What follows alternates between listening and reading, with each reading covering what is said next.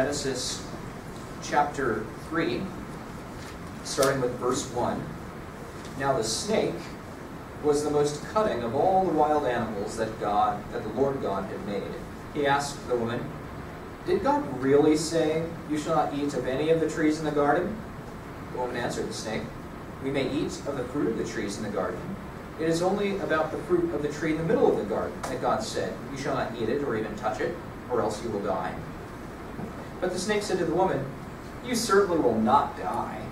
God knows well that when you eat of it, your eyes will be opened, and you will be like gods, who know good and evil."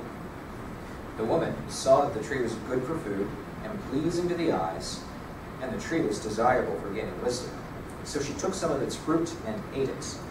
And she also gave some to her husband who was with her, and he ate it. Okay, this is full of lots of interesting things. The first thing I'd like to point out is that Satan is clearly lying to the woman. God knows well that your eyes will be opened.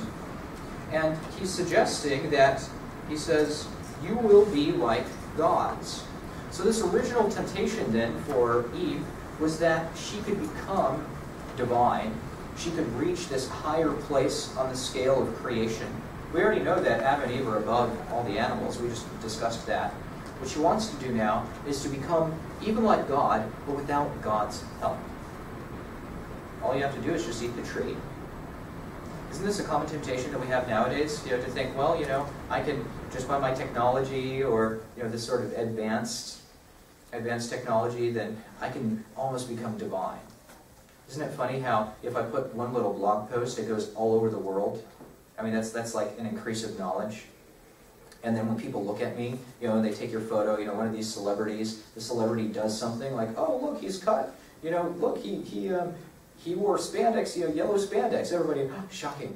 And now it's all over the world. And so in a certain way, he's almost extending his existence by means of these photos, by means of his little tweet. Yeah, wore the yellow pants, like him. And people are like, oh, shocking, I can't believe he said that. And so this is something that starts to extend your existence, and you start to think, well, maybe I can almost become like God. God is everywhere. God has all power. All people ought to love God.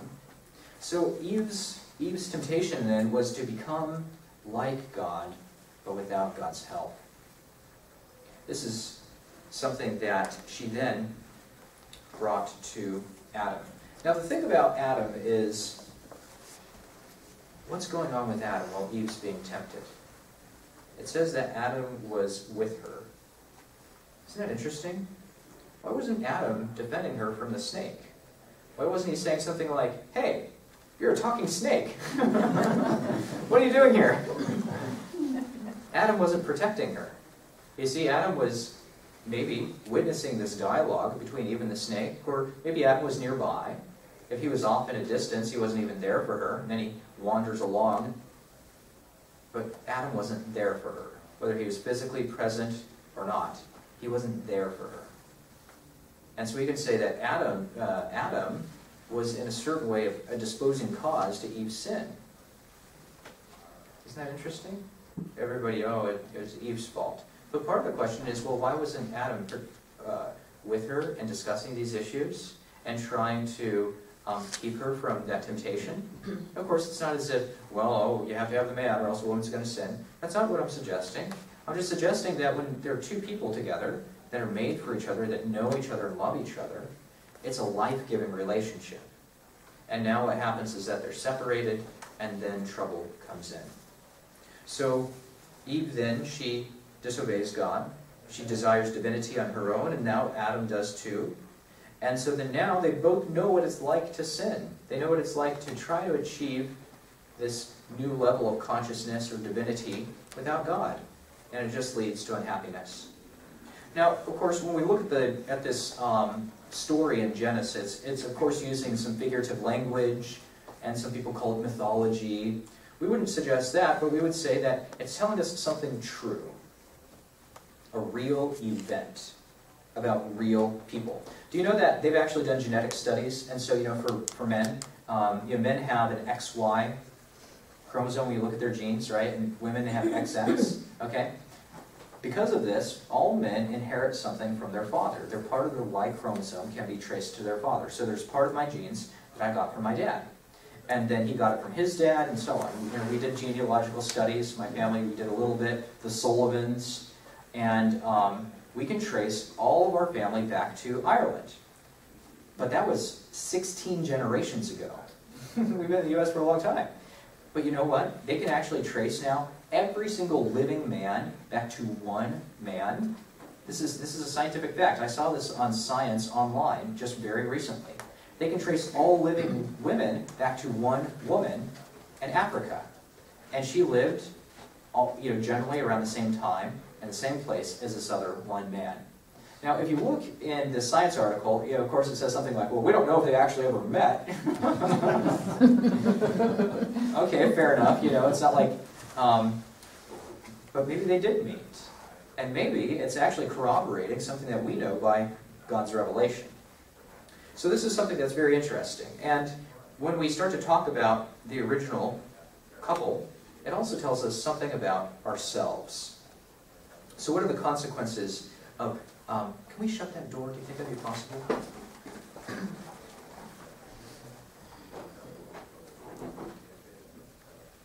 There we go. Thank you.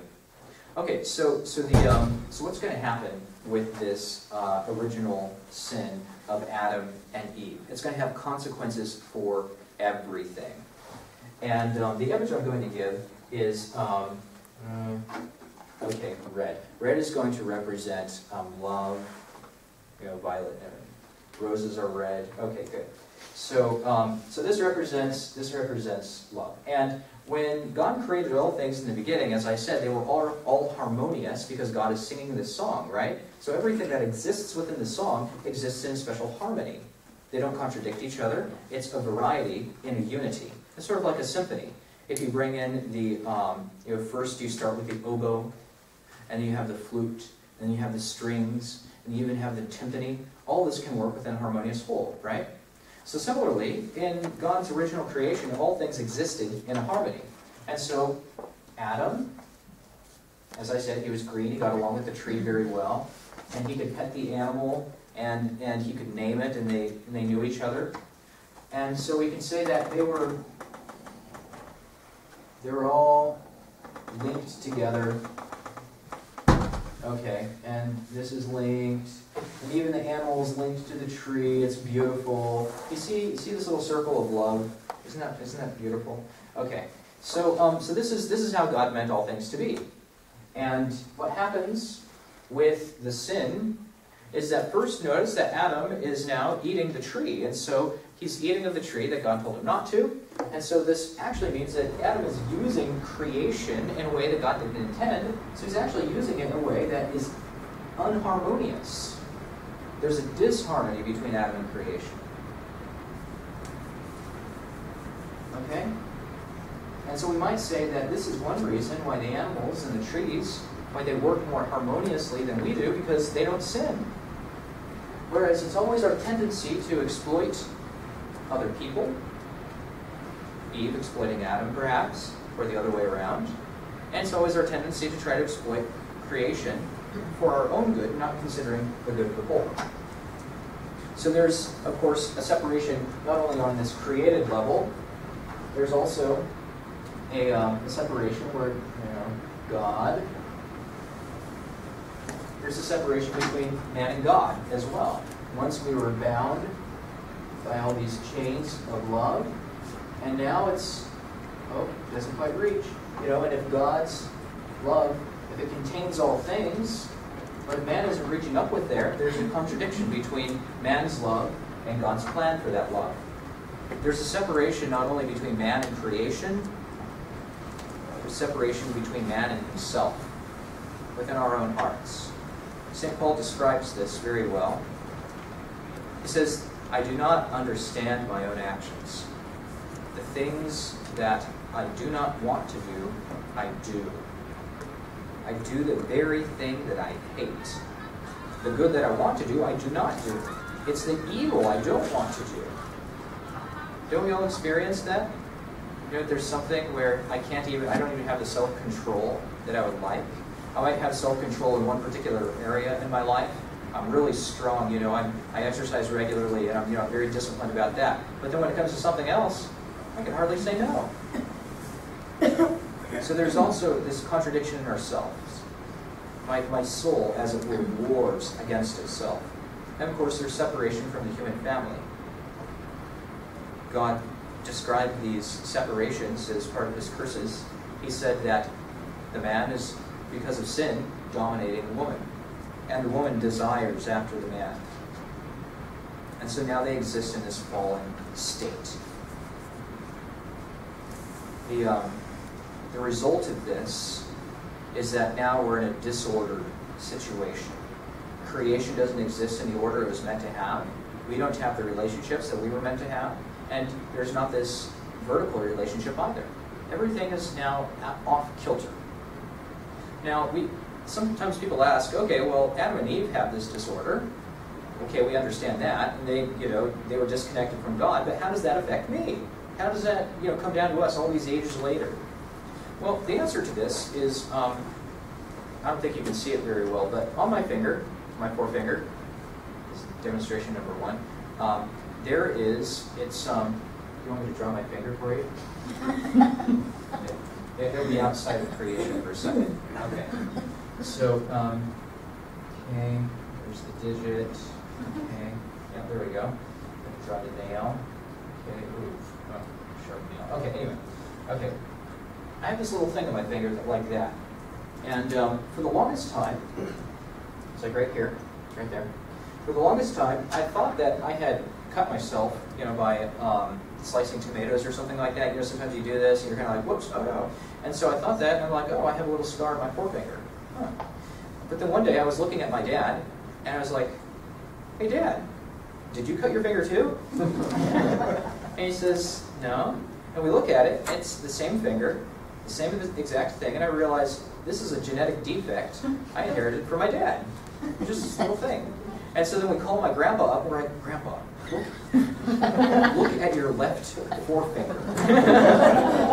What? Just look at it.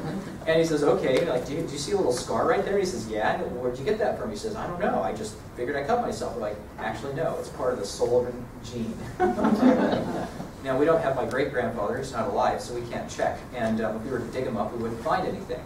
But I'm going to suspect that this is something, over time, this is just one of those things that you get. This is a little bit like original sin.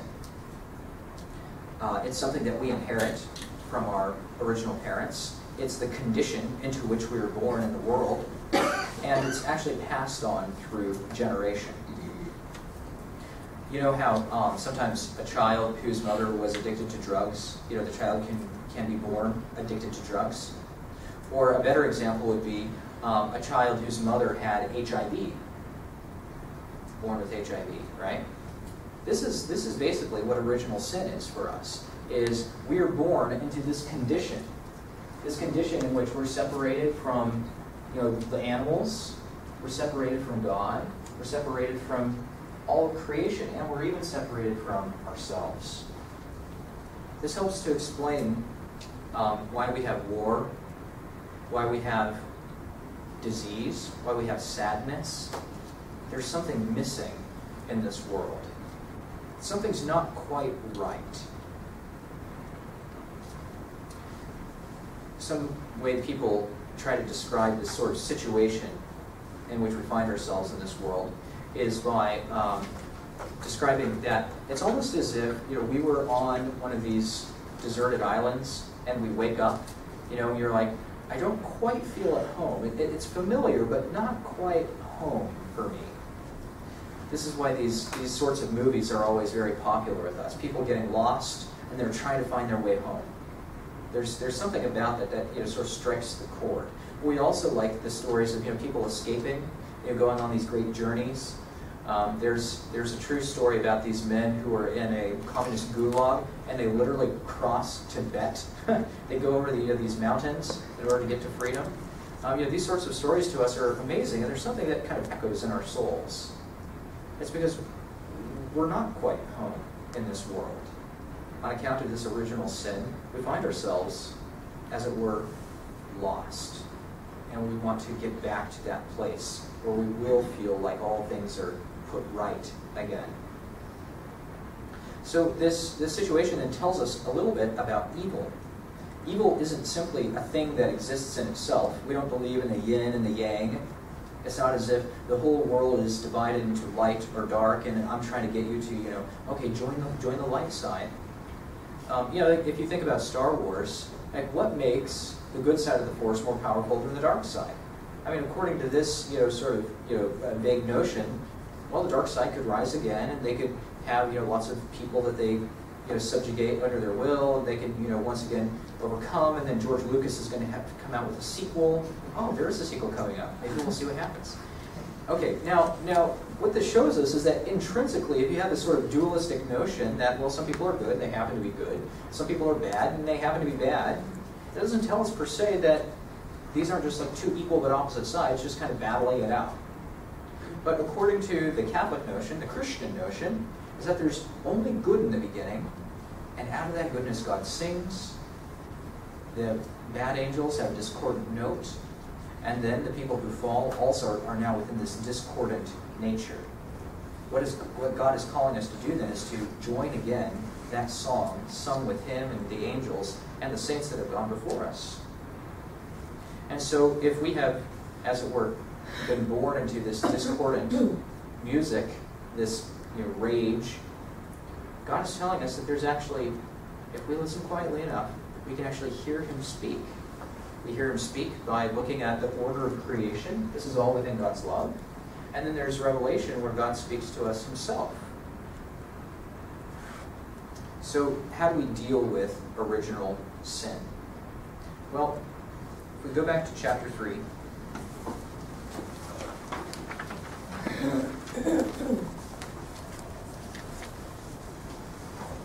and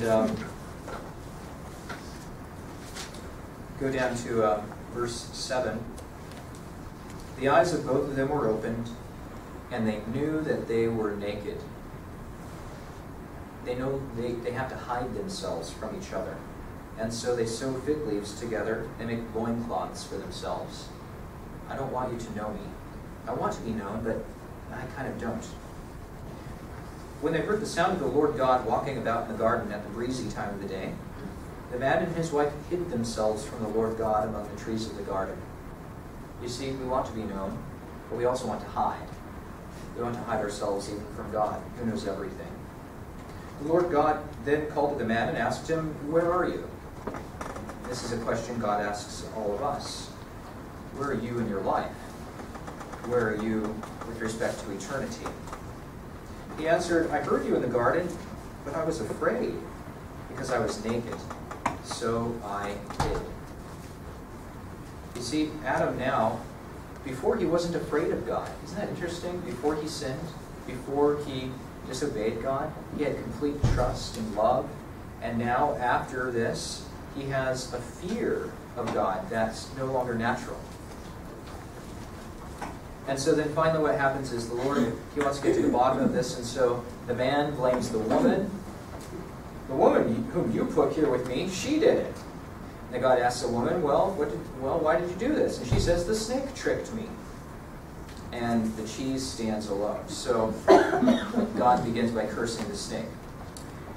And verse 15 is the key point that I'd like to point out here. I will put enmity between you and the woman, between your offspring and hers.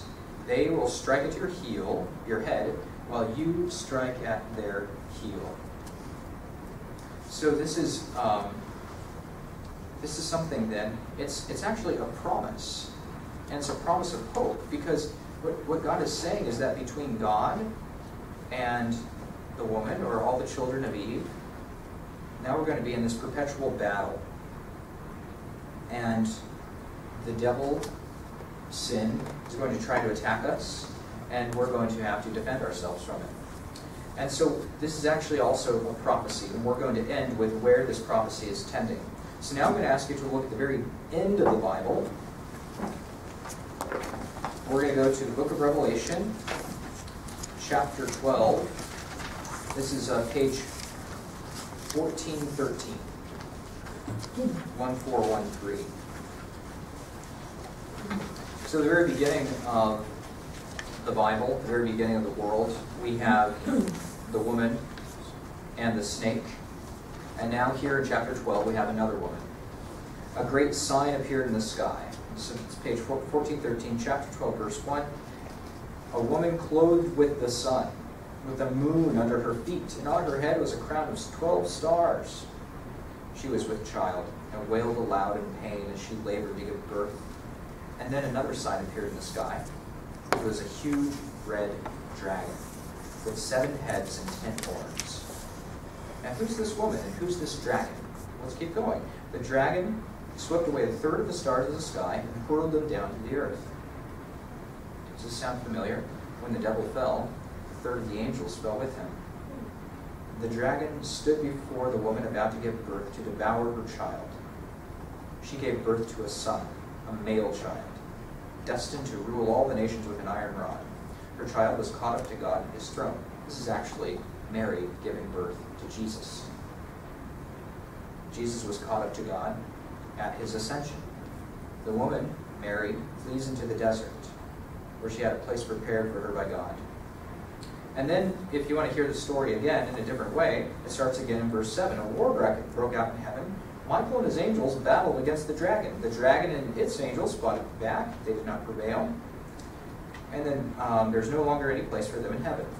Verse 9, the huge dragon, the ancient serpent, it's the same one we saw in Genesis, who's called the devil and Satan, who deceived the whole world and was thrown down to the earth, and its angels were thrown down with it. Isn't that so interesting? And then a loud voice comes from heaven, now salvation and power have come. It's the song of Christ overcoming. So all of this, it's figurative language once again, but basically it's telling us that Genesis and the woman and the man who fell, it's telling us about the end of time when there's another woman and another man. And this woman is Mary. She gives birth to Jesus. And it says that the serpent is fighting against them too. But in this case, against Mary and Jesus, the devil does not overcome. And instead, she flees to the desert. This is Mary going out into the world, the church now being saved from the devil, and eventually Christ wins his victory. So if we have original sin, and we do, and it comes from our original parents, well, the sin that they committed and that we inherit this disordered situation is now undone by the work of Christ through his mother, Mary. Isn't that beautiful? So the first Adam and the first Eve, now we might say the second Adam and the second Eve are here for us. And so that's a presentation for this evening. Now, are there any questions? Yeah? I didn't understand your last statement. Are there any questions part? The statement before that. About Mary and... No, Adam and Eve, and then Adam and Eve. Ah, okay, right. So, okay. So I'll describe that in a little more detail. So, Adam was underneath the tree, and Mary was underneath the tree, and then Mary took the fruit that she shouldn't. Or I'm sorry, I'm getting all the names mixed up. Adam and Eve were underneath the tree, right? Yeah. And then Eve takes the fruit that she shouldn't have eaten, the forbidden fruit. She eats it. She gives it to Adam. Well, we have Jesus. He's on a tree, the cross. And then we have Mary, the woman, who she accepts the fruit of the cross, namely Jesus' death and then his resurrection. And so Mary is the opposite of Eve, Okay. and Jesus is the opposite of Adam. Thank you. Yeah, Okay. that's a good question. Any more questions? Yeah.